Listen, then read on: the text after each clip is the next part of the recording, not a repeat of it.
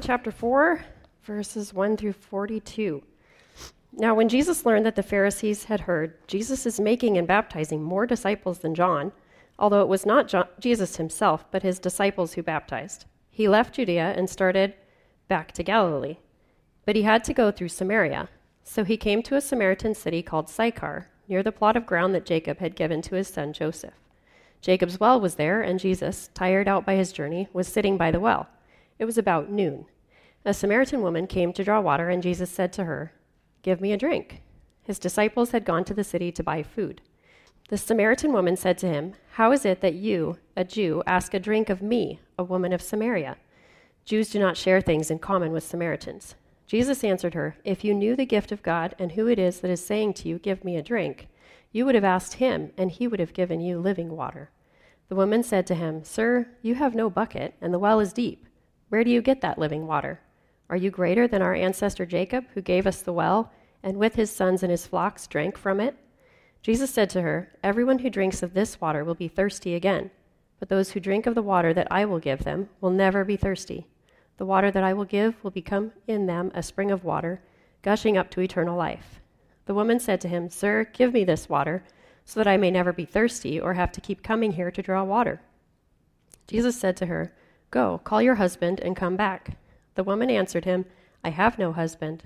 Jesus said to her, "You are right in saying, 'I have no husband,' for you have had 5 husbands, and the one you have now is not your husband. What you have said is true."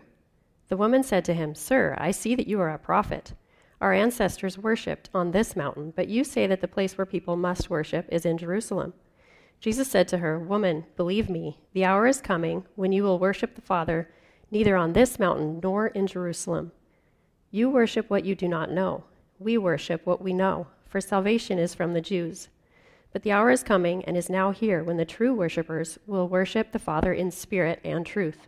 For the Father seeks such as these to worship him. God is spirit, and those who worship him must worship in spirit and truth." The woman said to him, "I know that Messiah is coming, who is called Christ. When he comes, he will proclaim all things to us." Jesus said to her, "I am he, the one who is speaking to you." Just then his disciples came back. They were astonished that he was speaking with a woman, but no one said, "What do you want?" or "Why are you speaking with her?" Then the woman left her water jar and went back to the city. She said to the people, "Come and see a man who told me everything I have ever done. He cannot be the Messiah, can he?" They left the city and were on their way to him. Meanwhile, the disciples were urging him, "Rabbi, eat something." But he said to them, "I have food to eat that you do not know about." So the disciples said to one another, "Surely no one has brought him something to eat." Jesus said to them, "My food is to do the will of him who sent me and to complete his work. Do you not say 4 months more and then comes the harvest? But I tell you, look around you and see how the fields are ripe for harvesting. The reaper is already receiving wages and is gathering fruit for eternal life, so that sower and reaper may rejoice together. For here the saying holds true, one sows and another reaps. I sent you to reap that for which you did not labor. Others have labored, and you have entered into their labor." Many Samaritans from that city believed in him because of the woman's testimony. "He told me everything I have ever done." So when the Samaritans came to him, they asked him to stay with them, and he stayed there 2 days. And many more believed because of his word. They said to the woman, "It is no longer because of what you said that we believe, for we have heard for ourselves, and we know that this is truly the Savior of the world." Thanks, Trina. Hey, top of the morning. What is it called? The spring forward morning. You guys are like the elite morning people. So if you've not been with us for a few weeks, happy 3rd week of Lent. And I've still been trying to figure out, like, is that even an appropriate word structure, sentence structure? Like, do happy and Lent go in the same sentence? But I think they do. I think that's becoming my experience. And if you're someone going like, Lent, am I at Mass? The answer is no. But quite frankly, we are in this season where we're just leaning into these more ancient forms of Christian history and ways of being church. We recognize that something like Lent isn't in the text, and so if that's something that bugs you, we just have to totally acknowledge that. And yet at the same time, it has for hundreds and hundreds of years been this key rhythm for many, many Christians. So some of you are practicing and observing in different ways, and I hope that's proving fruitful. Others of you not, that's okay.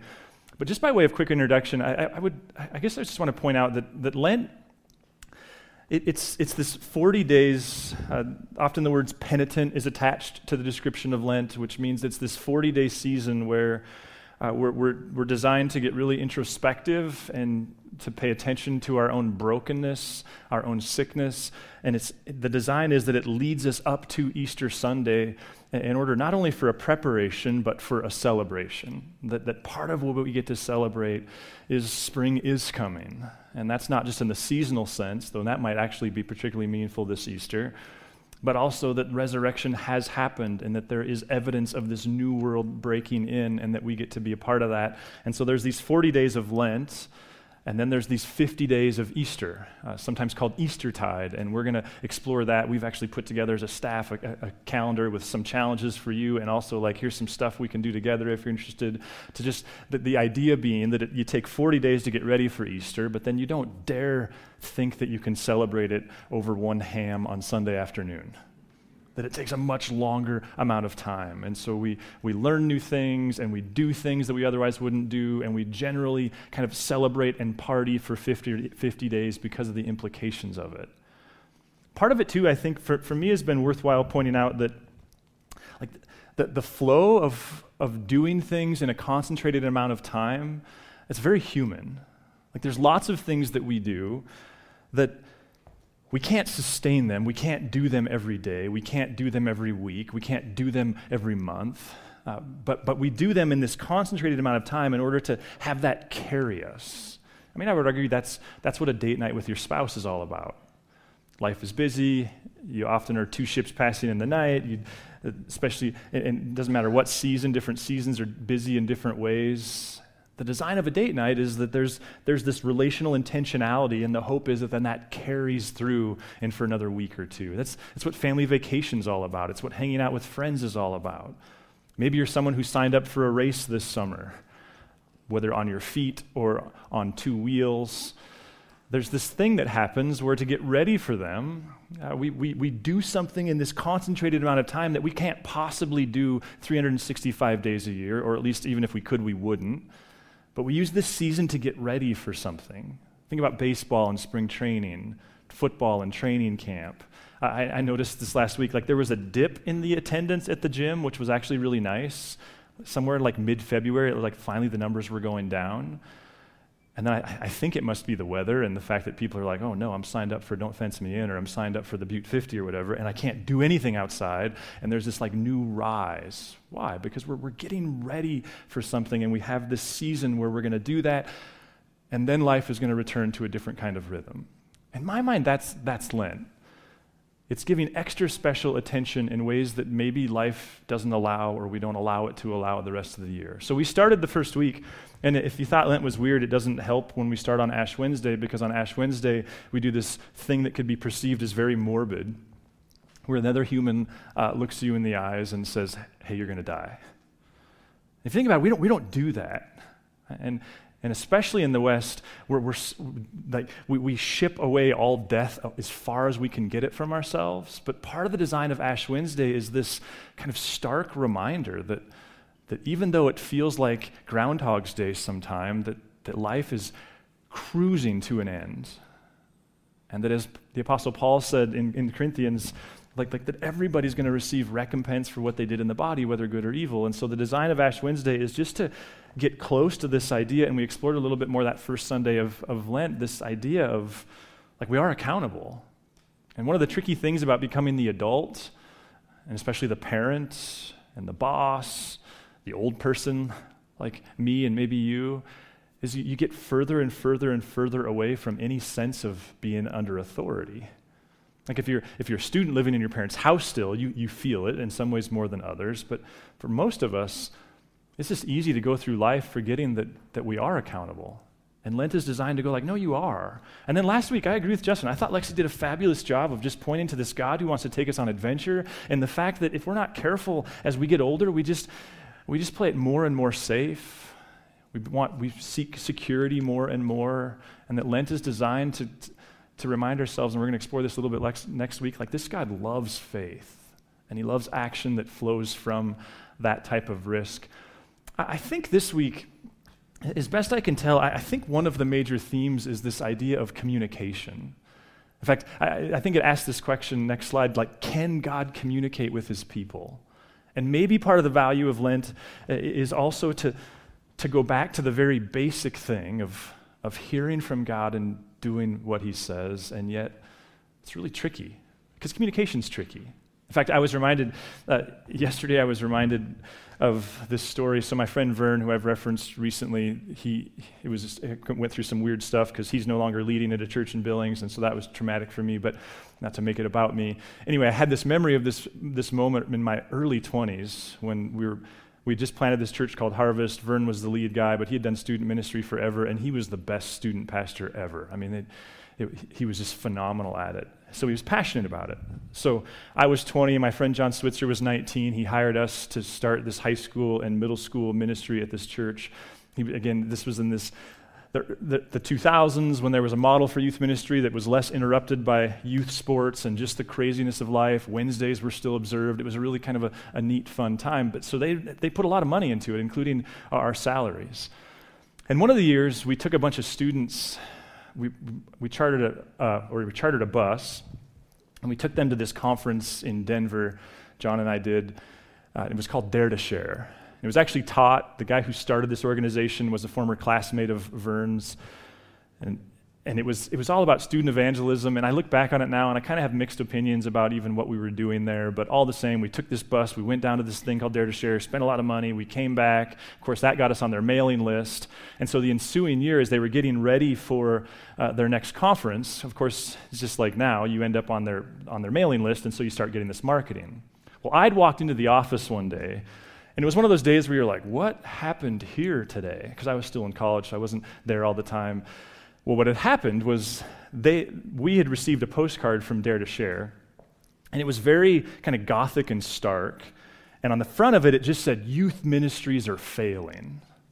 This was their marketing campaign. And then you flipped it over, and more or less the message was, you guys all stink at what you're doing, so come to us and we'll fix all your problems. Well, Vern is if nothing else, brazen.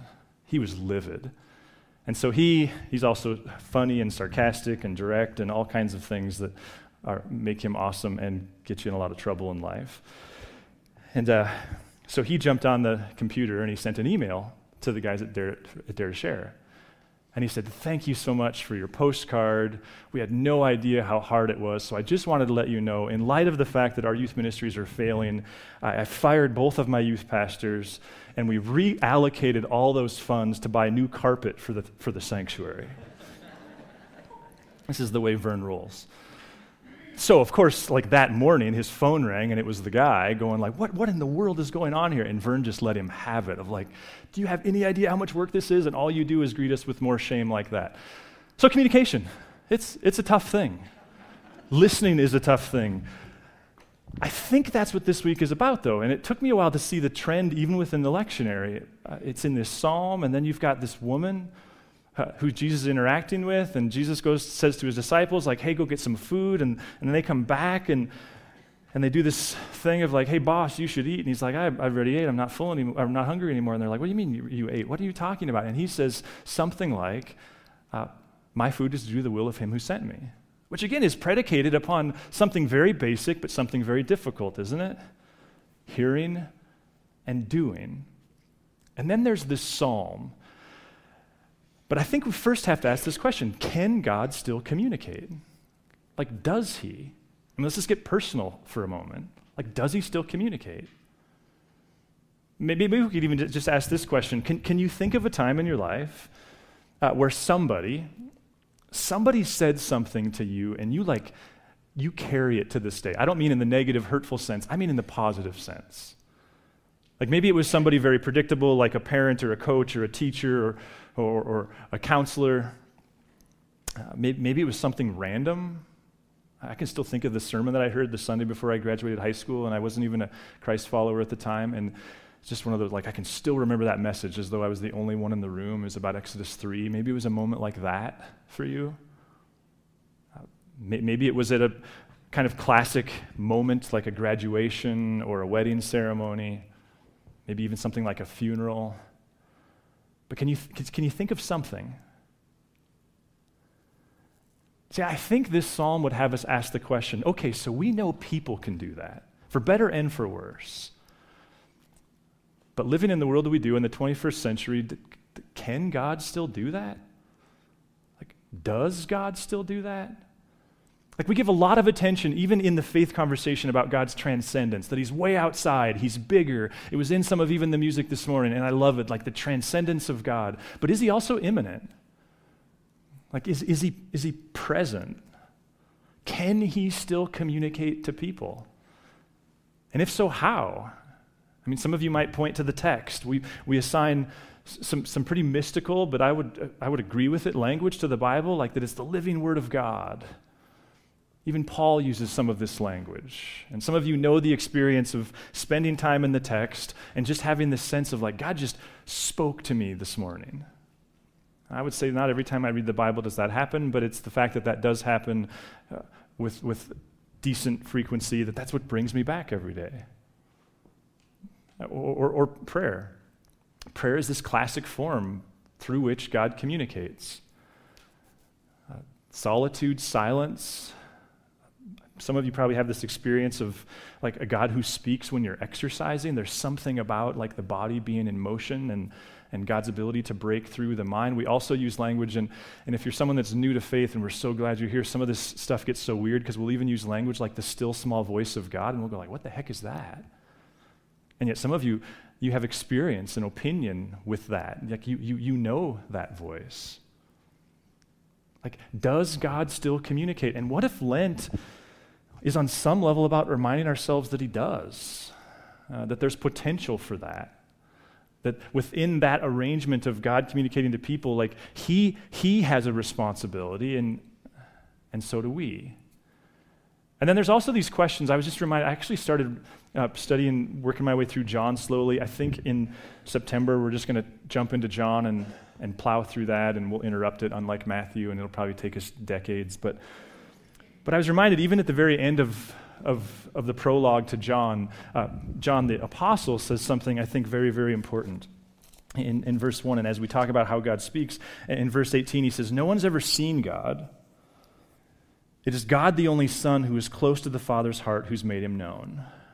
There's this brilliant statement from the Orthodox where they say God sounds like Jesus.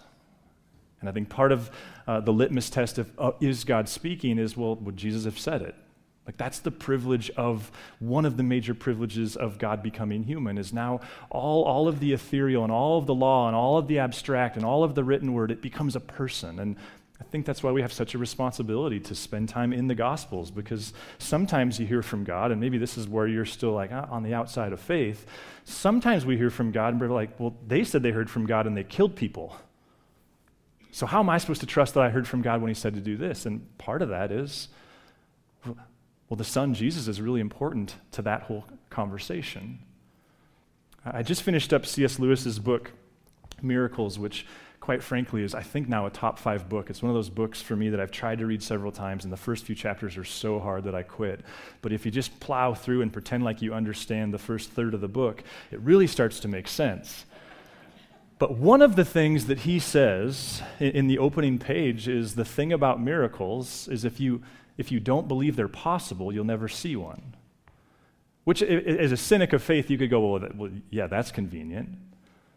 But he would say the reverse is also true. Like if you believe in them, you might see them, and if you don't, you won't. And I wonder if that same dynamic doesn't work when it comes to hearing from God. And maybe for you in your journey, maybe you don't identify with the intensity of faith that others in the room do, but maybe for you it's a dare that you give to God this morning.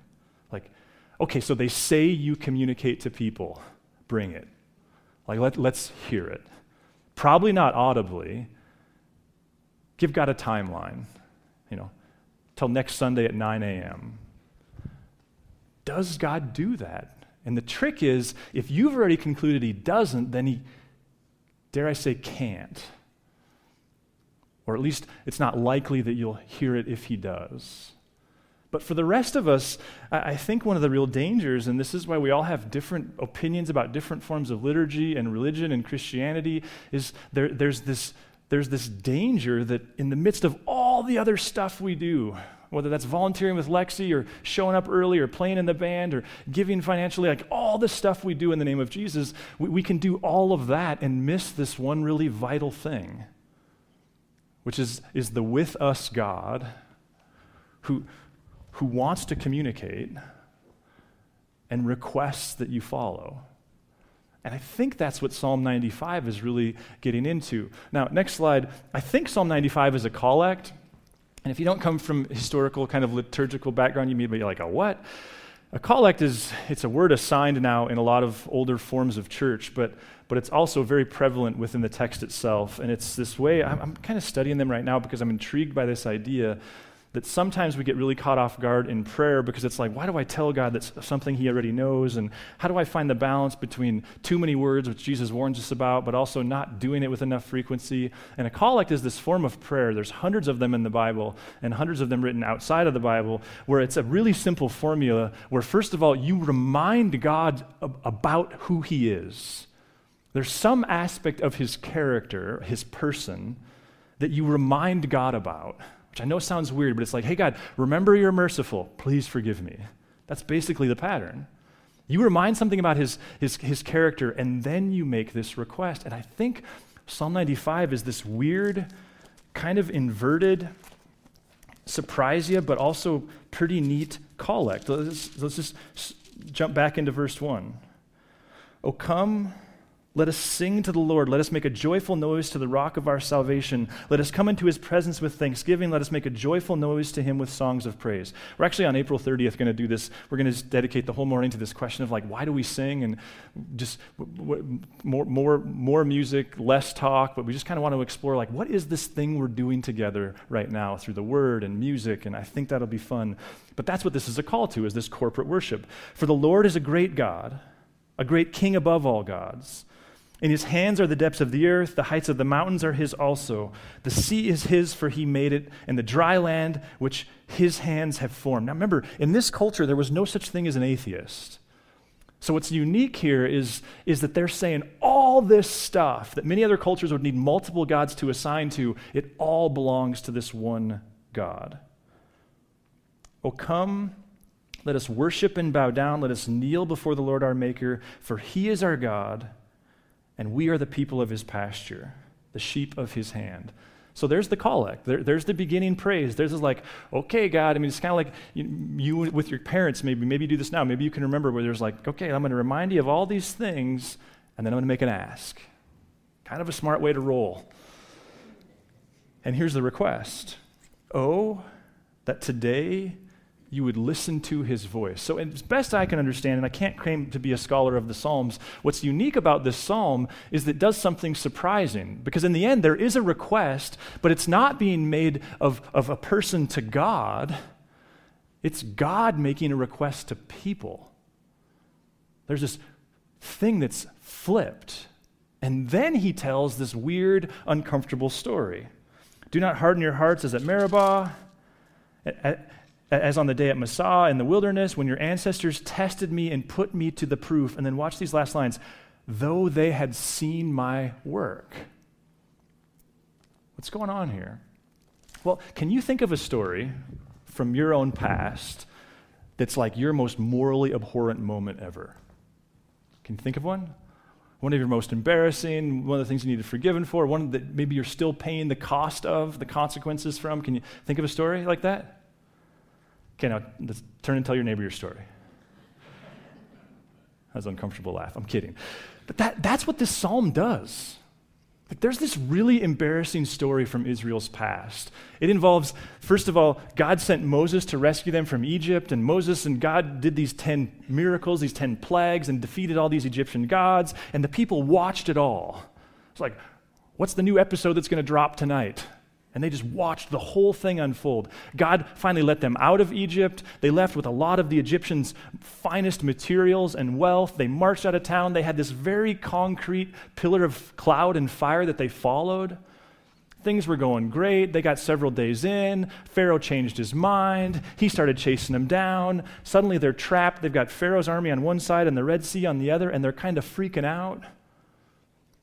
God parts the Red Sea. They walk through it. The Egyptians try to follow. It closes, they drowned, they're on the other side of the Red Sea, they're marching into the promised land. And then they get thirsty. And there's this question of like, why does this story keep coming up over and over and over? They get thirsty and they start freaking out. Now, I've realized in looking at this, I got to be careful to not be too hard on them for thirst, because I've never been that vulnerable or thirsty. I mean, my idea of dying of thirst is I'm on a run and my water bottle's empty.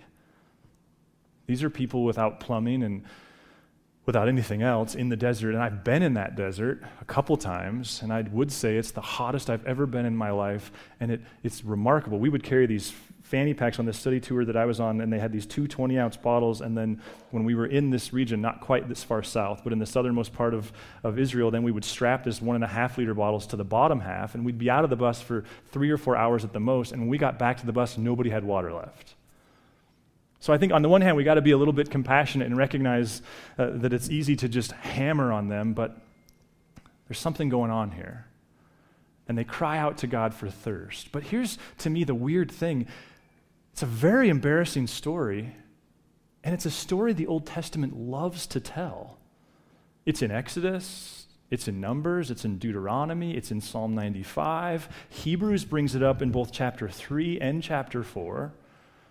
It's like this, it's like that. Like, here's this morally abhorrent thing you did to somebody at some point, and you're so embarrassed by it, and you're like, I'm not telling that story.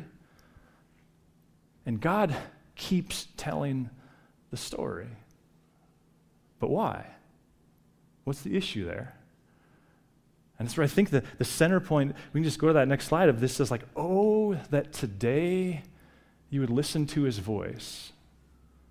Probably nothing new for anybody in the room, but just this reminder.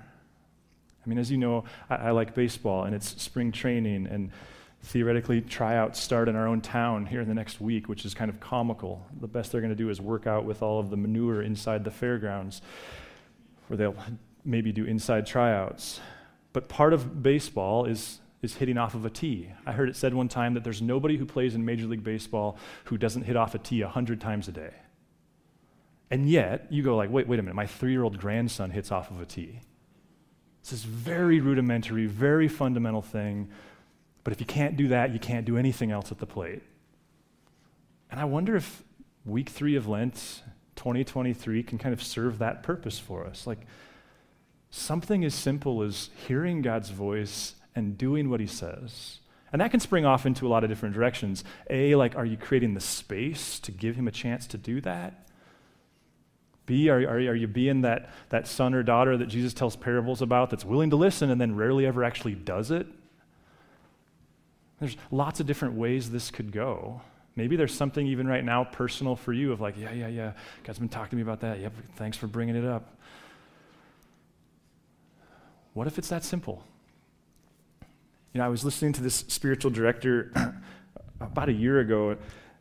It was a podcast. He was actually an Orthodox guy too, and he asked this question. He said, I like to ask people, how many times a day do you check in with Jesus? Never even thought of that. And then he says, I think the goal is 100. And I was like, gulp? I'm shooting for once a week. Do lots of things in his name, do lots of kind of Christian gymnastics, but the actual like checking in with, is God that personal? Is he that close? And can it be everything as trivial as like drive this different path today to something as massive as end this relationship or start this discipline or whatever that looks like? What if week 3 of Lent and this season of intensity is like hitting the ball off of a tee? We can drift a long ways from this, but if we get too far from it, our sophistication will actually be our undoing. So what we want to do this morning as the band comes back up here is just create some space for you of just like, okay, so in what ways might God want to evaluate with you on what does it look like to make space for him? We're going to turn that into one of the memory verse cards that we provide. We don't have it yet, but just love that refrain. Oh, that today you would listen to his voice.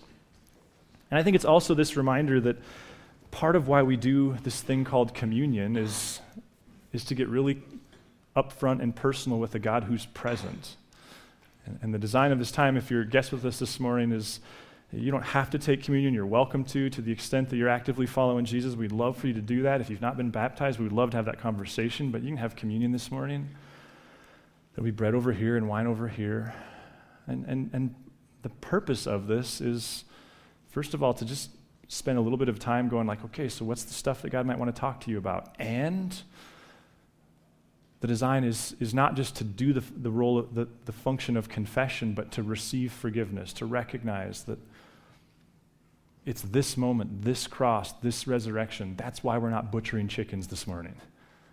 Because Jesus was the final, the ultimate.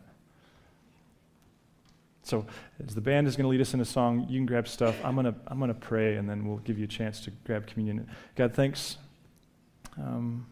Thanks for who you are and what you're about. Thanks that you are both transcendent and immanent.